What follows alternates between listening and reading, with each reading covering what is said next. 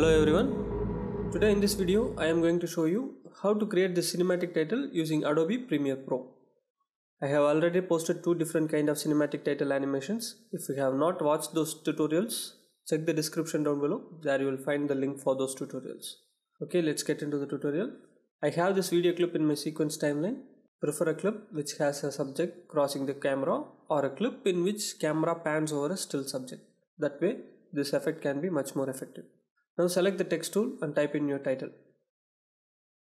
Style your title as you like using the Essential Graphics panel.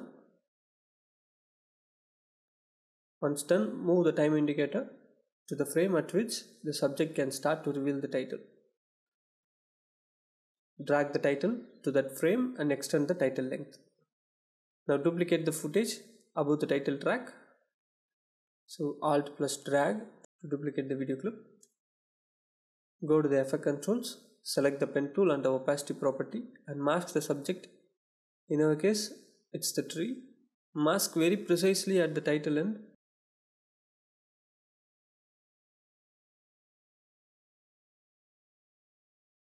Further a bunch. Now click on the stopwatch of the mask path to create a keyframe.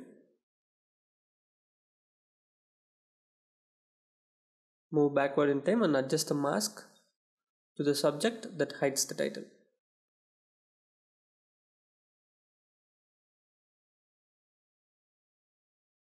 Zoom into the program monitor so that we can have the precise mask. Adjust the mask frame by frame for a good result.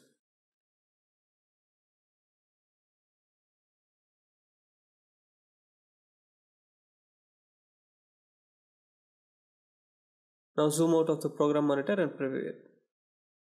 That's good. Now go to the effects panel and find Gaussian blur effect and apply that into the title layer. Move the time indicator to the frame at which the title has to fade out. Head over to the effect controls and click on the stopwatch of the blurriness. Also click on the stopwatch of opacity property. Move forward in time and increase the blurriness value to somewhere around 100 or 200 whatever values. Now check the repeat touch pixels and also decrease the opacity to 0. Move these two keyframes to the very end of the title layer and there we have our cinematic title. Hope you liked the tutorial.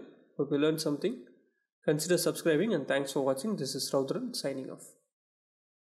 If you want some free plugins, I have them in my description. Check the link in the description for free plugins from AE Juice. They have a very good collection of premium assets too.